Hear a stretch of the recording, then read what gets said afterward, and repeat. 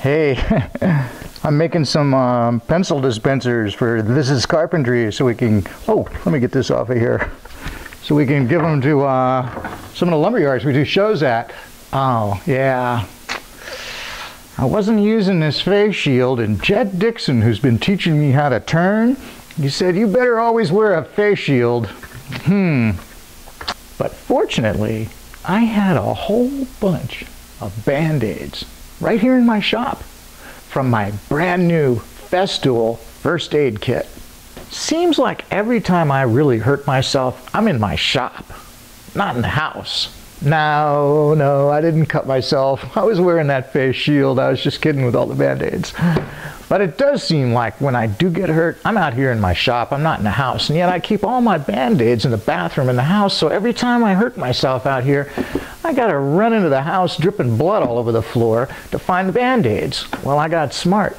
Now that I got this FirstAid first aid kit, I moved a whole bunch of the stuff from my bathroom right into my FirstAid first aid kit. These are some big ones that I put in here. So when you really hurt yourself bad. These are some great Band-Aids. I don't know if you've ever seen some of these. They're wonderful. These are little strips you can use to heal up a sharp cut.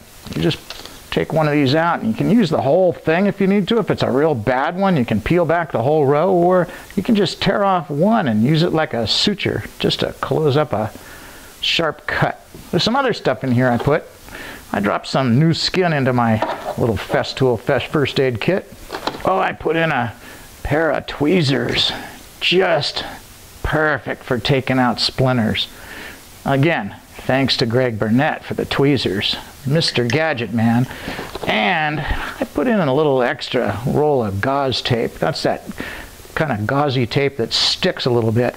But all the rest of this stuff, it came with the first aid kit. A good box of 1" by 3" Band-Aids, a big compressing bandage if you cut yourself real bad, some little rubber gloves, some more gauze. Here's some gauze roll, and a little pair of tweezers in here, and some first aid burn cream comes in real handy too, and a bottle of eye wash. You could use that anytime you get something in your eye.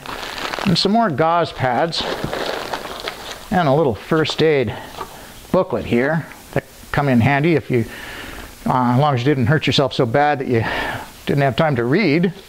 And then inside of here we got a pair of scissors and a big combo ABD pad and an instant cold compress. Hey, this thing's got just about everything you need in it.